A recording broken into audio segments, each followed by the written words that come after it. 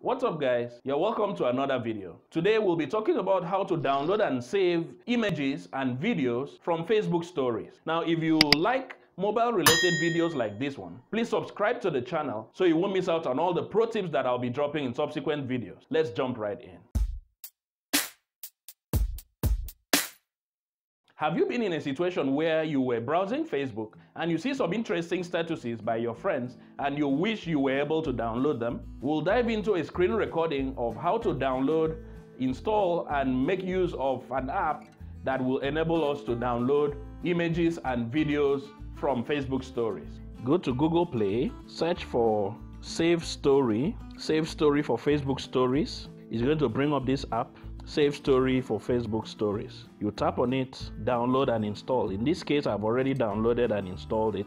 And once you are done with the installation, you are expected to log in with your Facebook username and password. Once you've logged in with your Facebook username and password, now the second tab to the left is the Stories tab. So you tap on the Stories tab, you scroll through. If you see any story that is of interest to you and you want to download it, you can just tap on that particular story, and once it loads, there is a two-dot button on the bottom right. You tap on the two-dot button and then there is a download option there, so you just hit download, and once the image is downloaded, you will see a notification to tell you that the image has downloaded successfully. You can go to your gallery and view the downloaded story.